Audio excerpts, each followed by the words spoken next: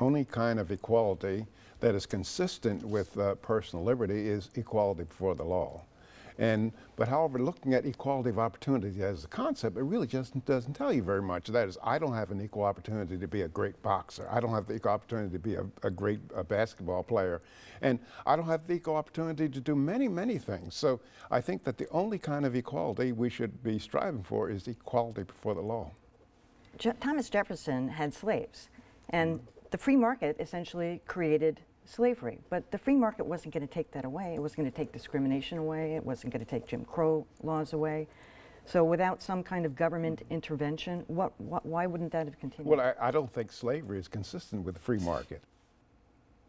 That is, the free market has something to do with private property rights and self-ownership, and slavery is a violation of the essential principles of free markets.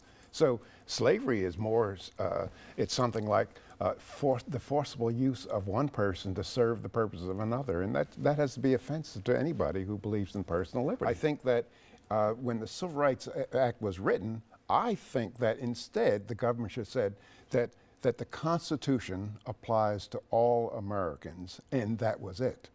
But however, see, I think one of the points that people fail to take into consideration, that as was said earlier, that most of the problems that Black Americans faced in our country then and now is a result of government.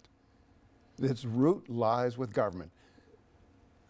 You disagree. You disagree. I mean, for example, if I were the Grand Dragon of the Ku Klux Klan, and I wanted to sabotage Black academic excellence, I couldn't find a better way to do than the government schools. Can you? Well, what's the difference between bequeathing your children $1 million or $2 million in cash and bequeathing them a superior IQ or high height that translates into differential advantages in the market? That is, Wilt Chamberlain surely had greater chances in the market than I did, and it was bequeathed from his parents. Where's that money going to come from?